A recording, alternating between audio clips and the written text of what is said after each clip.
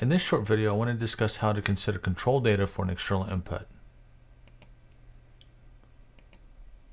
Control data, it alters the state or the behavior of the application.